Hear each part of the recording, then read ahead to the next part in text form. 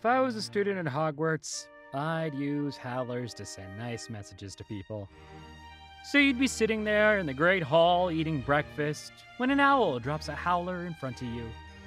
You and everyone else on your table just stares at it as it trembles, explodes open, shrieks, "I want to touch your butt!"